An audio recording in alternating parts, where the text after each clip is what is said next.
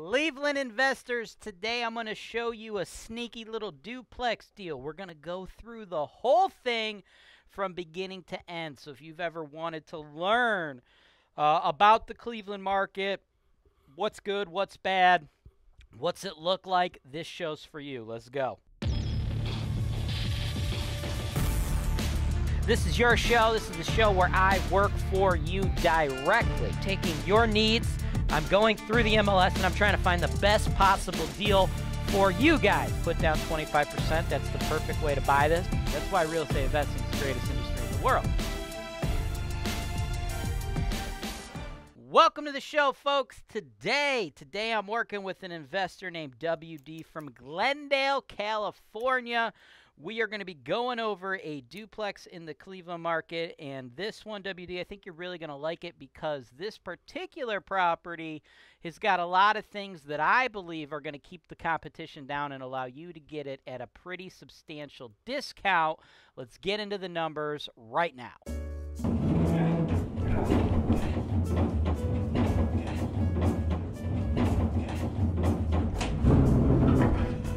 Two, please.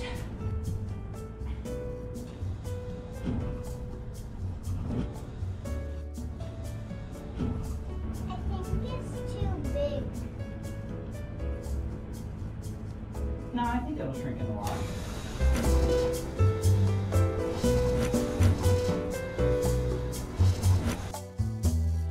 Welcome back, folks. This is the good part of the show, the meat and potatoes, okay?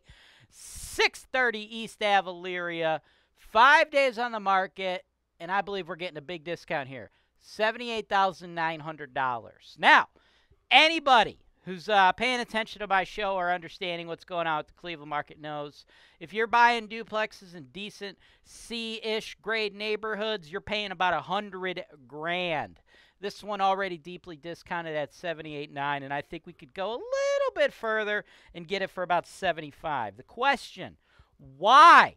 Why do we have the ability to pick something that should normally be $100,000, pick it up for $75,000? Why? Well, a couple reasons. Number one, when people look at the Cleveland market from all over the world, because people are hearing things, they're seeing national publications, articles, this or that, they're hearing that Cleveland's the best cash flow market. Cleveland's the best cash flow market. Cleveland, Cleveland, Cleveland. All they do is say Cleveland.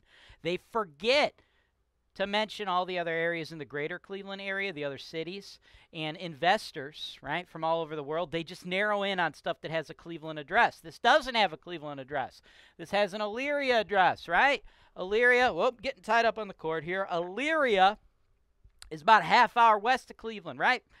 People heard about LeBron James, right? You know, you've heard of LeBron James. I would imagine if you're a living, breathing human being, you know who LeBron James is, right? Everybody knows LeBron James is from Cleveland. Cleveland, Cleveland, Cleveland. LeBron James ain't from Cleveland, people.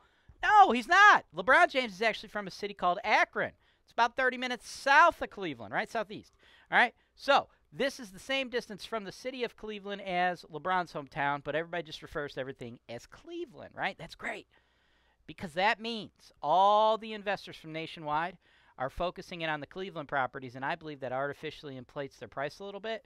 And then deals like this one fall through the cracks because nobody's paying attention, right? It's in the Cleveland market. My team, we handle it, $200 million in sales. We have tons of properties over here, right? To us, it's all the same, right?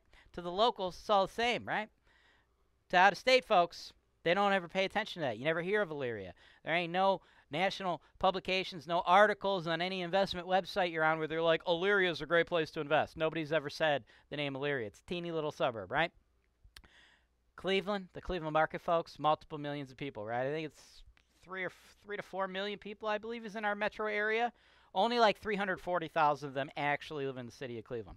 Think about that, right? In addition, I actually like the government in Elyria better than the government in Cleveland. Now, that's one reason why the price is so low. Second reason it's fallen through the cracks here is, well, the listing agent, God bless his soul, hasn't done anything, okay? As far as pictures go, we got one picture, nothing else.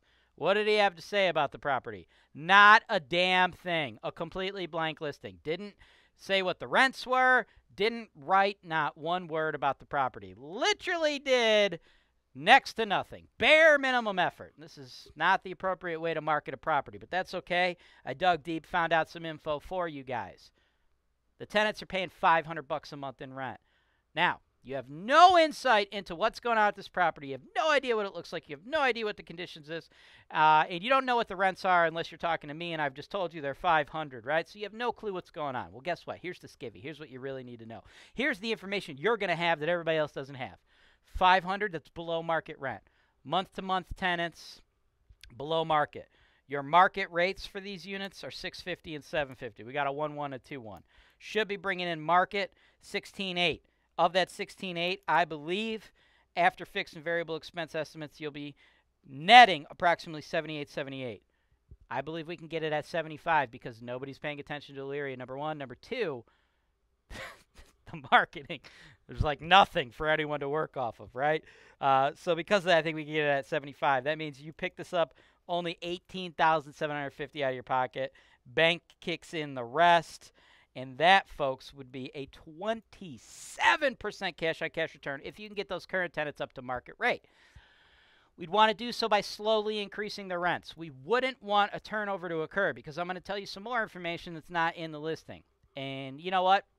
This is information that you're going to get when you've sold $200 million worth of real estate. Here's the deal.